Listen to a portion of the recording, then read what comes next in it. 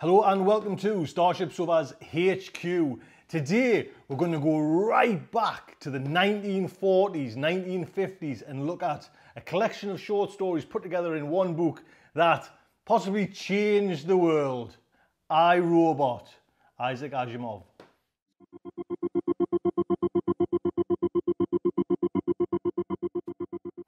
So yes, we're going to go back in history there and delve into that collection of stories, I, Robot.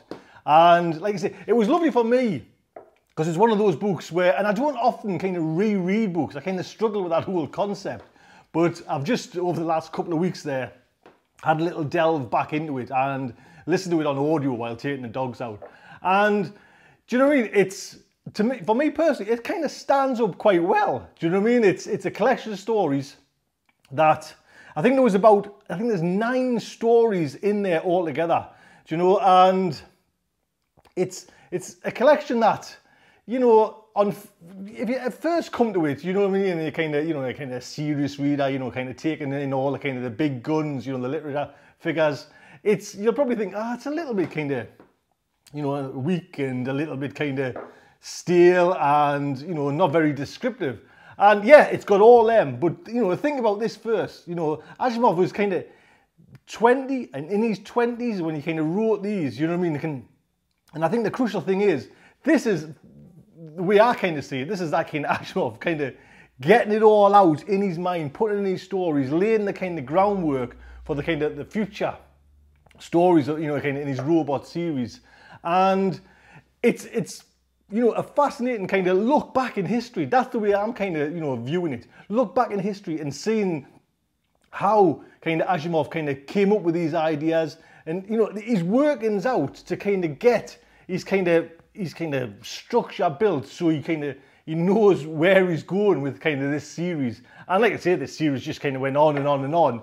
But going back to this very first collection, yeah, there was other stories, you know, out there, but he put together these stories, and like I say, it kind of ranged from the kind of 1940, I think it was, right up to 1950, and it was in 1950 when this kind of little book came out, which was kind of the collection of these stories. And the neat thing about, and quite a lot of people kind of were doing this at the time, it was basically like a fix-up, you know. He's made this novel, I, Robot, basically by using, you know, cobbling together these certain stories to kind of, you know, to show you the kind of progression of the kind of the robots in the kind of the humans' view of them. And, you know, you call it a kind of a fix-up. And like I say, he's put these stories together and then he's kind of wove a kind of thin little story around it. And it's basically the story of one of his protagonists, Dr. Susan Calvin. She's in the kind of the latter stages of her life, you know, she's kind of lived this kind of fantastic life. And she's sitting down and she doesn't give many kind of interviews and she's talking to a reporter, you know, and it's Dr. Calvin that's kind of going through, you know, basically telling you these stories of what's happened, and then you slip into the story, you know, so you kind of, then all of a sudden you're into this story. And it's like I say, this came out in 1950 and, you know, I think it kind of hit a nerve because, you know, you just on the pre-dawn of kind of the atomic age, you know, those kind of, in them times there were a lot of worries kind of going off, you know, about this kind of atomic age, what's going to happen, you know, the kind of futures coming at us, kind of rushing at us. So, and it's just like, I guess now, do you know what I mean? The kind of, the future's rushing towards us.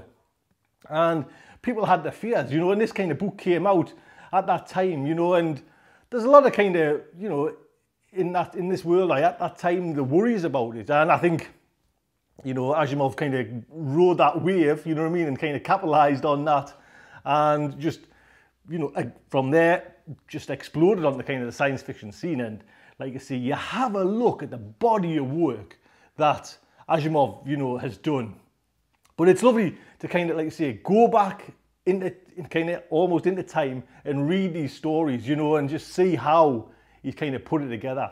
This book came out, I think it was by Gnome Press, and I think it was the first 5,000, the first printing of 5,000 editions. And like I say, you can still get it to this day, do you know what I mean? You can still get it. So that kind of says something. You can still buy the blooming book now. You know, that says, you know, the legacy and the longevity of Asimov's works.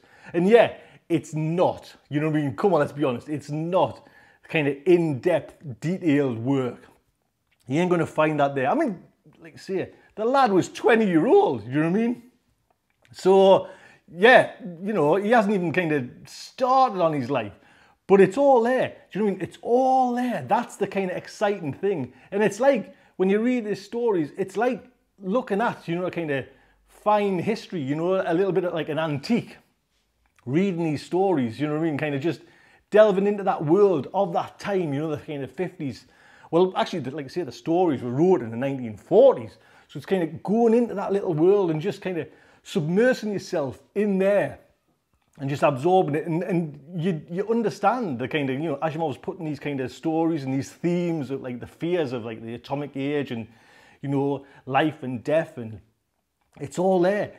And like I say, yeah, it's not, you know, clever writing. There's a lot of kind of show and tell, you know what I mean? He's kind of just straightforward, but it's a lovely little kind of concept, just a little book just to kind of delve into. I mean, later would come, you know, Caves of Steel and The Naked Sun. Do you know what I mean? You can tell what Asimov, you know, he's getting himself more, you know, he's learning all the time. Like you say, great books, them. And I like the kind of concept of robo-psychologist. Do you know what I mean? This Dr. Susan Calvin. And that's a great little kind of concept, you know what I mean? Just to kind of, you know, to work out the kind of them issues robots have and what people have over robots, you know what I mean? And like I say, it's all in this little book. Do you know what I mean? The stories he's picked to go into this kind of collection to kind of, and have this kind of narrative weave its way through. It's done brilliantly. It's funny, the collection shares the kind of the title, I, Robot, that story name. It shares it with another story by Iando Binder, which was a pseudonym, and I never knew this, a pseudonym of Earl and Otto Binder, but it's not connected in any way. Asimov wanted kind of his story, or his collection, he wanted it to actually be called Mind and Iron, and he totally objected when it kind of first came out, you know, kind of the publisher decided to go with I, Robot. He was just totally against that. Do you know what I mean? This is the book as well. This is kind of where we get the kind of the seeds and the genesis. This is where it all happens. That's the kind of crucial thing I like, you know, another one of those kind of touch papers in the kind of history of science fiction. This is where the 3 laws of robotics come from. A robot, number one, I'll explain. Number one, I hope you know, to be quite honest. I hope it's sunk into your skull. A robot may not injure a human being or, through inaction, allow a human being to come to harm. Number 2, a robot must obey the orders given it by human beings, except where such orders would conflict with the first law. A robot must protect its own existence as long as such protection does not conflict with the first and the second law. And like I say, in his 20s, kind of got all that kind of groundwork sorted, and that groundwork there took him right through this kind of robot series. And that's the kind of, that's the concept I love. And like I say, there was 9 stories in this collection, like woven through this kind of, this novel. The first one up, which is actually one of my favorites, is called Robbie. You know, it was 1939 when it first came out, this story, Robbie. It was first published in the September 1940 of Super Science Stories. And it actually went by the name of Strange Playfellows, which was given it by Frederick Pohl, who was the editor of that magazine, give it that. And Asimov described that as distasteful. And it only got kind of revised into the kind of the I, Robot, where it got changed back to I, Robbie, to Robbie when I, Robot came out.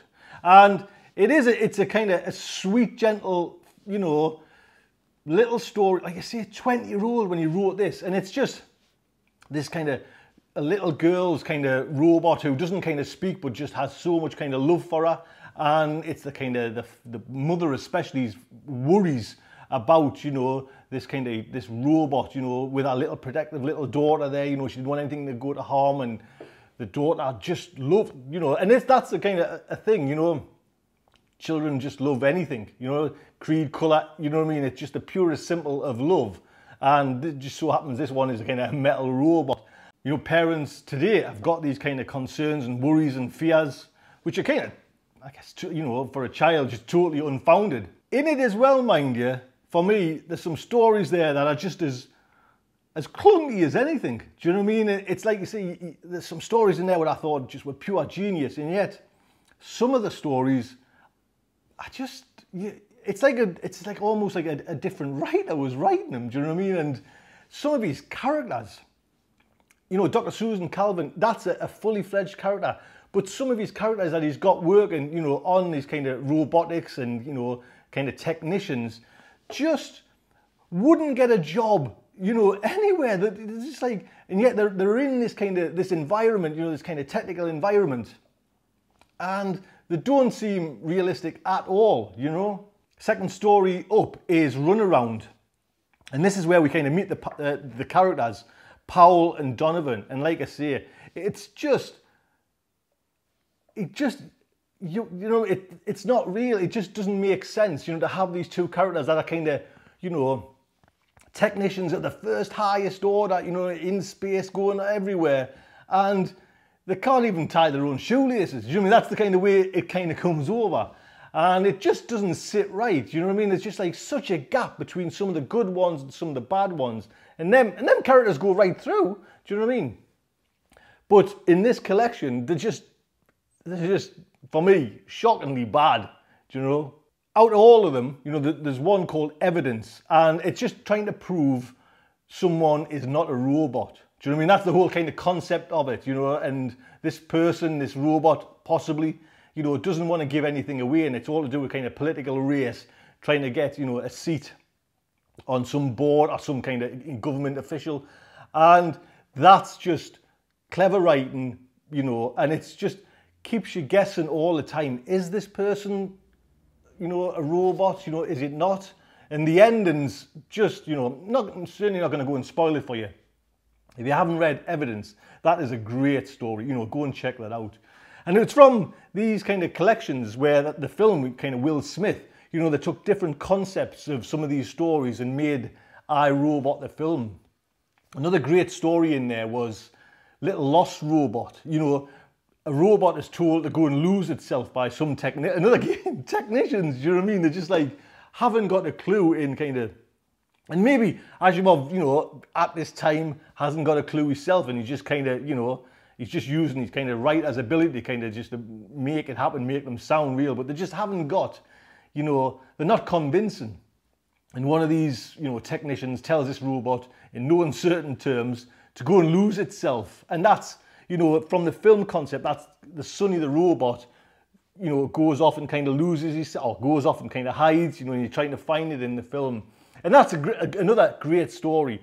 So I think the balance for me is 50-50 with the kind of the stories that are in there, what I liked and really liked, to the stories that I'm kind of, ooh. And I think it's Asimov just, you know, on the first rungs of the ladder of being a writer. That's, you know, that's all it is. You know, it's, but I think as well, you know, we have kind of quotes, you know, that kind of Asimov never, you know, didn't want to change his style of writing. Science fiction writer James Gordon says this of I, Robot and Asimov. He says, Liar and Evidence, they are not stories in which characters play a significant part. Virtually all plot develops in conversation with little, if any, action. Nor is there any great deal of local colour or description of any kind. The dialogue is at best functional and the style is at best transparent. The robot stories, and as a matter of fact, almost all of Asimov's fiction, play themselves on a relatively bare stage. And I mean, I liked Evidence. Do you know what I mean? I think it was the kind of trying to guess. But, you know, my favourite saying, he hits the nail on the head. You know, when you kind of read these are kind of, that's all, you know, he's not giving too much away, but he just wants to tell the story. Do you know what I mean? You don't have, he just want to get, like what he says, you don't have to get too deep and, you know, clever about it. He just wants to tell a good story.